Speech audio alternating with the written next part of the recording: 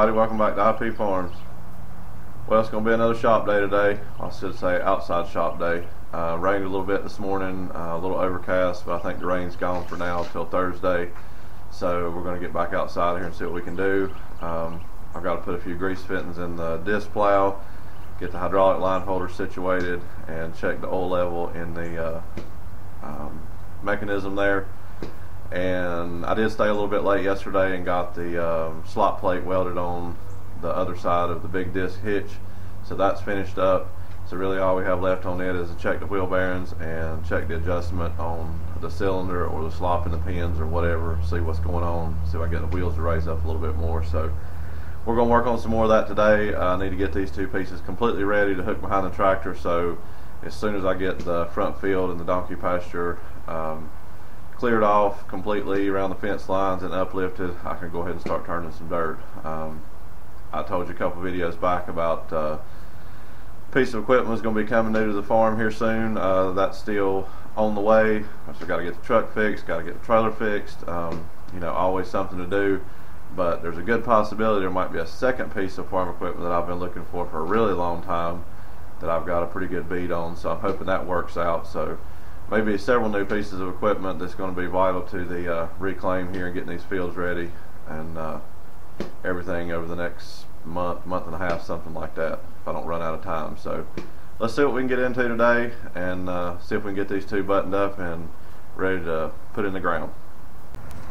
Well, as usual, I didn't turn the camera on in enough time. I should have filmed the top one, but anyway, we're just trying to pull these grease fittings out and clean out the passages. You wouldn't think that old grease would clog up and get sticky, as nasty as grease is to begin with, but I tell you, once it gets some age on it and heats up and cools down, it really can clog it up. The top passage was very clogged up, so let's see if we can get this bottom one. I don't have the right size new fitting. The ball is actually gone out of the top one, so there's no pressure on this particular item. It's just going to grease the shaft up and down, so I'll have to get the right size grease fitting, but at least we can get some grease in it for right now, see how things are going to be.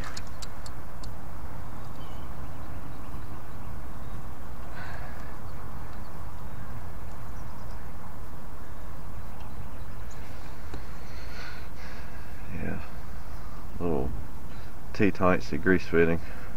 But I just usually take a piece of the MIG welding wire and try to jab in the hole, see how bad it's clogged up, and then spray it out with a carb cleaner and put some air on it and get it going. This one doesn't feel near as bad as the top one. Being on the bottom, this is probably one that never got greased that much. Go around it, and if you're not looking for it, you wouldn't realize there'd be one down here, so I feel like it probably got missed quite a bit.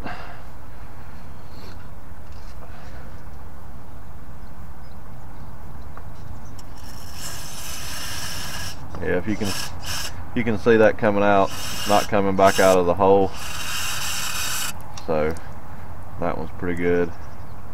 Yeah, that one wasn't clogged up at all, really.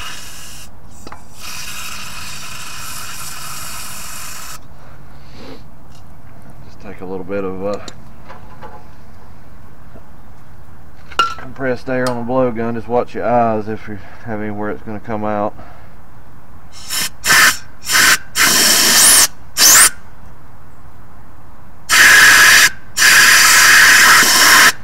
Yeah, it's actually blowing the goo out on me from the top, so we know we're good there.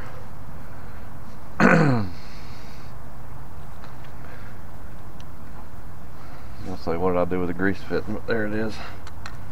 And then just check your fitting itself. Like I said, there's no balls left in these.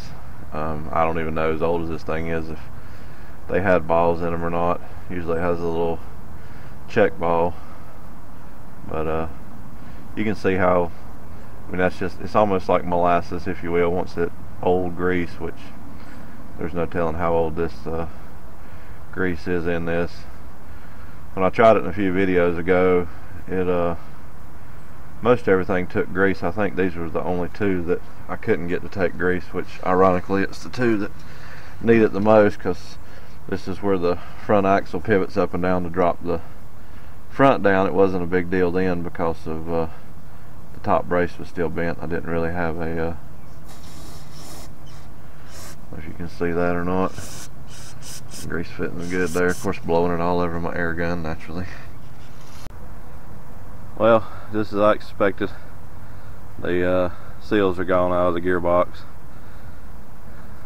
Stupid me, sit there and put a whole quart of gear oil in it without checking it beforehand, so now it's got to leak out a whole quart of gear oil, and we'll just fill it up with grease, but no big deal. I was able to get the hydraulic holder doohickey there, and I'm going to start drilling it, mount it right here. So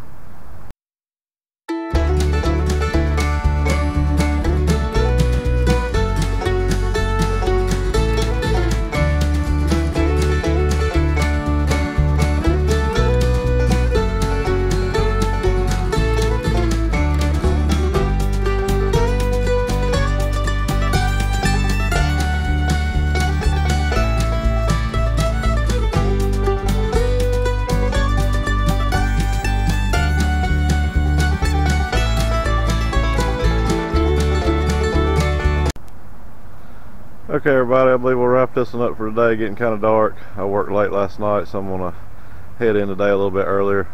Showed you everything we got done on the disc plow, so I was planning on moving it this afternoon down in the field and dropping it off for the last time, but I'll wait till tomorrow, let this oil drip out and fill that up with grease, and we are good to go. So just want to say thank you all for watching. Please consider subscribing if you hadn't already. Thank you to all the new subscribers that's come over. And on that note, if any of you guys that are on my channel haven't checked out Davis & Sons, he's a guy out in Oklahoma. I think him and his dad do some kind of construction, grading, demolition type thing. That is a very good channel. He was on Russ Thomas's live stream the other night, and I remember Russ talking about it. I forgot the name and just happened to pop up today, and I've watched all of his videos. He's just starting out. I think he's got around 32 subscribers, something like that, but corresponded with me today, back and forth on the comments. Just super nice guy.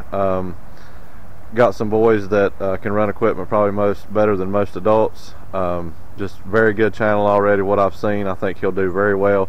So if you guys don't mind, if any of you are watching here, pop over there and check him out. It's Davis & Sons. I think it's got a bulldozer in his little icon, but if you can't find it for some reason, just drop down in the comments of any of the last couple videos of mine and check him out. Pop over there, subscribe to him, give him a thumbs up. Just an awesome guy. Like I said, starting out, he had a lot of the same hesitations that I did, I believe, starting out YouTube, but I think he'll do really well. Really good content. Got a little bulldozer that he uses, a track hoe, different things. It's a lot of I consider old school methods like myself. Work with what you got, do with what you got, and go from there. He's got several sons. Just awesome channel. So if you get a chance, drop over there and check him out, Davis & Sons. And again, just want to say thank you everybody for being here. Thumbs up the video if you like what you see. If you don't, I totally understand. Share it, get it out there with somebody. You know, there might be other people out there that are interested in this. Like I said, pretty much just a daily routine here at the farm. We got a little bit done today. Got one of the two pieces of equipment finished up, so we'll jump back on this big disc tomorrow and straighten out the wheel bearings and the cylinder, and both of these will be ready to pasture until they're ready to turn dirt, which I hope is no more than a month away. So please stay tuned for all that. Thank you again. Until next time, thank you.